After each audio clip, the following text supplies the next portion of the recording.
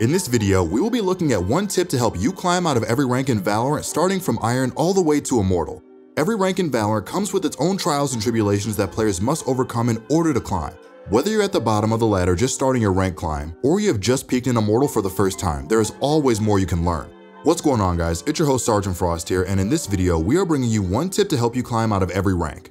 We will be starting from Iron and working up all the way through Immortal, bringing you one thing that each rank needs in order to help you climb. One thing to note in this video is that each tip builds on the last, meaning our Silver tip applies just as much when you reach Plat, but it should be your focus to help you get into Gold. Certain aspects of your game can carry you individually, but you can only get so far. An example of that is lacking good aim, but making up for that in great communication.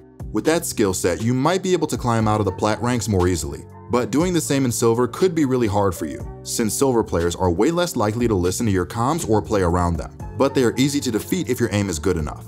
So watch to the end so you can incorporate every tip and don't skip over any crucial aspects that could stunt your improvement. Make sure to comment down below what rank you're currently in and let's get into it. Kicking off our first tip for climbing, we of course need to start with the Iron rank. Iron is the rank where you learn the basics. It's a rank a lot of players first start out with, but ultimately quickly climb out of as well. We find that a lot of Iron players have either crazy high sensitivities or don't have a good grasp of the basic Valorant fundamentals. Climbing out of Iron or even improving at the game can be almost impossible if your mouse sensitivity is too high, or if you have messed up settings across the board, or if you don't follow the basic game mechanics. Your sensitivity should be high enough that you are able to do a 180-degree turn in game with moving your mouse from the middle of your mouse pad to the other side, but also should be low enough to easily make small adjustments on targets far away. There is no general perfect sensitivity since everyone is different, but starting off with those benchmarks should help you begin to find a sense that works for you. Iron players trying to climb to Bronze should really look to practice good fundamentals when taking gunfights. Make sure to avoid moving and shooting to help improve your accuracy, and don't get into bad habits like scoping in every fight. If you find this to be a common problem, there is a setting located in Valorant that displays shooting and accuracy that you could consult to get an idea of your movement habits. Once these settings are in a good personal spot for you, maybe you should watch our Noob to Pro settings guide. Then learning every other aspect of the game becomes infinitely easier and you can start working on getting into Bronze. Now that we are out of Iron and are building consistency with our tuned settings, this is where you really want to begin understanding the game of Valorant. Our tip for Bronze players is to familiarize yourself with your main agents and the maps in the game. You want to begin getting comfortable with your agent's kit and don't want to be getting lost from map to map. Every agent in Valorant has a different set of utility, and the faster you familiarize yourself with your favorite agent's kit, the sooner you can make progress towards other aspects of the game. It can be extremely challenging to work on things like aim, communication, and movement when you are worrying about your utility the entire time. Pick an agent that you think will be fun to play and practice with them from game to game. We suggest you keep the agent you pick to be on the simpler side. Phoenix, Brimstone, Sage, Fade, and Killjoy are all great examples of agents that you can pick up relatively quickly. As far as the maps are concerned, we recommend adjusting your minimap settings so you can view the entire map at all times. This way, you can start connecting where you're standing to your portrait on the map, making the process of rotating and detecting possible enemy positions much easier. In case you didn't watch the Iron tip, we have a video in our Noob to Pro series covering all these settings, including setting up your map. Knowing where the enemy team can be located at the start of rounds and which areas of the map are safe or contested is something you want to familiarize yourself with in order to help yourself on your journey to Silver. Before we move on to Silver, I quickly want to say that if you're serious about improving, you should check out our website as well. We have guides made by the best pros in the scene, we got boot camps that'll help you improve quickly in a short amount of time, and we even got coaching by Immortal and Radiant level players. And all that is available for just $8 a month. Going back to Silver, this is where a lot of players have trouble climbing. The climb from Silver to Gold can feel almost impossible for a lot of players, since there's very much an aspect of increased competition. But we are here to tell you that it can be one of the easiest climbs in the game if you know what to focus on. Our tip for Silver players is to work on mastering and perfecting your aim through consistency. Now, the tip of get better aim can be attributed to every single rank in Valorant, so you might be wondering, why is this so important in Silver compared to everything else? It's not the idea of getting a better aim that's the tip, it's finding how to practice consistently. Silver is the point in Valorant where many players will know the basics of their characters, meaning ability usage is very common but not perfect. Players are way less likely to go for risky, low-value plays and start expanding outside the idea of play with my team. You should be looking to take advantage of these common mistakes, and the best way to do that is with good aim. Aim is the ultimate tool to take advantage of low elo players since it saves you in two different ways.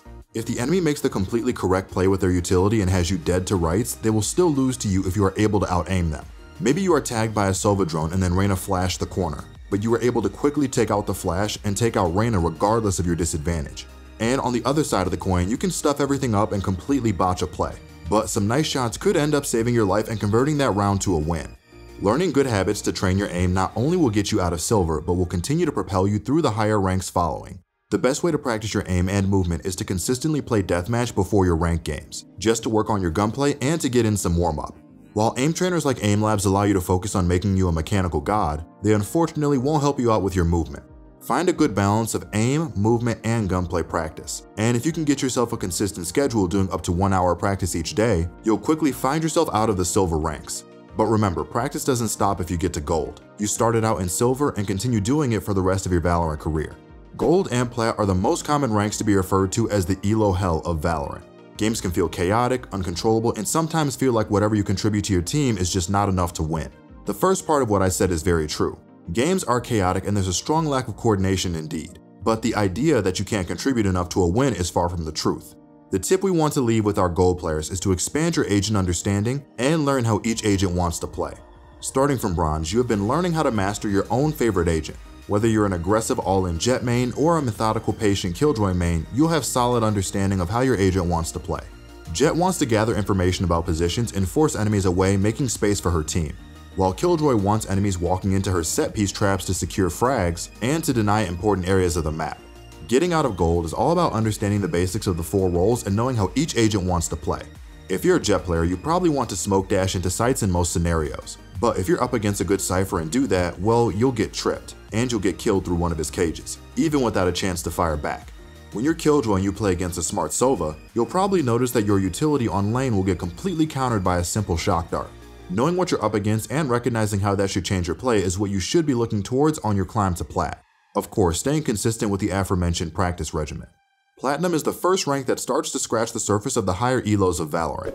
I find this is where many players start to come into their own and begin to master their own personal playstyles they develop from gold. This is what leads me into our tip to bridge the gap from plat to diamond, being learning how to operate in a team environment and understanding how teams in Valorant want to play together. The idea of this is to know not only how you want to play, but how every other role in your team works together. Valorant is a team game after all, and learning how to help your teammates perform the best they possibly can is what team play is all about. The simplest way to develop and hone this skill is to focus on how to master your individual role. Each role has an obligation to work with one another in order to create the greatest possible advantage. Roles in Valorant were created for a reason, and each is tasked with their own job that they need to complete round to round for the best chance to win. If you want to learn the ins and outs of your role, I encourage you to check out our Finding Your Perfect Role video. In this video, we cover all the roles in great detail and what it takes to be successful in these categories. This knowledge will have a domino effect on all of your gameplay, allowing you to help your team and carry games where you can't rely on your team for help. But remember, if your teammates in solo queue aren't being cooperative, which sometimes does happen, don't lose your cool and tilt them into throwing the game. Learning how to clear angles with your Sova drone for your duelist is one thing, but an equally important part of team play is being a likable teammate that people are wanting to listen to. If teammates prefer to default or play for picks, that's fine too. Commanding them each and every round and crying when they don't want to help you won't make you climb the rank. Diamond is what I would consider the start of high elo in Valorant, specifically Diamond 3. This is where the player ratios start to taper off as you climb higher in elo. But the tip to get from Diamond to Ascendant directly relates to our tip from Plat. This tip is to learn how to maximize the value of utility from game to game. An excellent example of this concept in action is if you were to play an agent like Sova or Fade, a Diamond Sova might just send his dart back Sight Force team and hope for the best, while an Ascendant or Immortal Sova will first properly time his dart with his team's push, and next he'll have a lineup or two to ensure key areas of the bomb site are being revealed, as well as properly communicate any potential must-knows or weaknesses about the dart that they just shot. Checking these boxes keeps increasing how much value your utility is having and will increase your chances of your team winning the round. For other agents, this concept could look like combining abilities with your teammates like a Raze, Nade, and a Phase Suck to pick up a few free frags. This builds on the idea of mastering your agent and develops your game sense. Since at the higher ranks, players are constantly maximizing their utility, you are actively learning how to avoid and counter the enemy team's attack. When you master this concept, you will finally be able to break through to the higher end of the Valorant ladder, Ascendant. Ascendant is the first taste of what it means to be in the upper echelon of the player base. If you're in the Ascendant rank, you have a good understanding of the basics of Valorant, and you have what it takes to climb to Immortal mechanically. This doesn't mean stop practicing and aim training, but what it does mean is that for many Ascendant players, it's less about their skill holding them back and more of their attitude. Our tip for Ascendants trying to make that Immortal push is to drop their ego. Having an ego isn't inherently a bad thing, but the problem with having an ego is that it stops you from learning from your mistakes and playing with your team correctly. When you think you're the best one in the lobby, you look to blame your team. Don't get me wrong, your teammates are going to make mistakes just as you will, but looking to make small changes to your gameplay to help avoid these deaths is what pushes you farther. For example, if you die from being shot in the side because your Reyna failed to hold an angle, your ego would tell you that it's not your fault, because she should have been watching the angle. But to improve, you need to put that aside and also recognize that you weren't very aware of what angles were being held, and maybe just made an assumption of what your Reyna would be doing, without communicating or asking them to. Maybe you get the first 2 entry frags onto a bomb site, but then you overheat and die in the enemy spawn, and your team loses the 4v3. Here you want to avoid the "well, I got mine" mentality, since the truth is that you also tossed your life, and you could have played the 5v3 a bit smarter. Looking for your own mistakes this way builds good habits that convert you into being a better solo queue player and teammate. If your ego has you thinking that your team is the only reason you're losing, you need to look at the players in the ranks above you. Did they all get extremely lucky to get out? Did players like Tens and Ye just have 2 to 3 good days of ranked in a row where their teams were good every single game? No, not at all. They know how to work in a team environment effectively and practice every day to have some of the best mechanics in the world. If they were in your place, you probably would have won, or at least gotten out of that rank in a couple days. Getting to Immortal is not about winning every game. It's about understanding your own shortcomings and working on those to become a better player. The sooner you realize that, the sooner you'll get out. Lastly, let's quickly go over the difference we believe divides Immortal from the top 500 Radiant players.